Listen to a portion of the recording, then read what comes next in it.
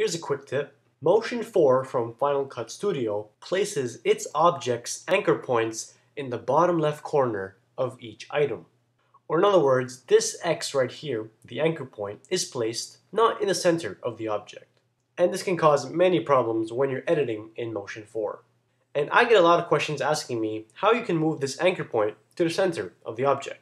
And of course, MacBoy from MacBoy Productions always has an easy solution, and here it is. Go up to your toolbar and click and hold on the transform tool.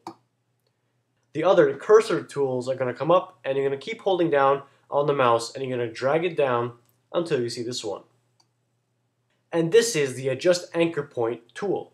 And right away you can see that there's a change in your object. The X isn't there anymore. Instead you have a line going from the center of the object to where your current anchor point is, as well as the green, red, and blue arrows, which have to do with 3D.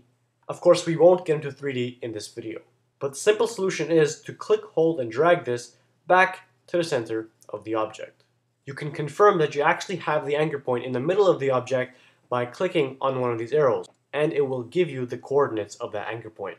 When you see 0 in the X, Y, and Z direction, that means you know that it's in the center of the object. And that's it. You can go back to your transform tool and continue working on your project from there. Thanks a lot for watching. If this helped you out, don't forget to give me a thumbs up in the video, and of course don't forget to comment and subscribe to these videos and channel. And I'll see every single one of you next time right here on MacBoy Productions. Take it easy, guys.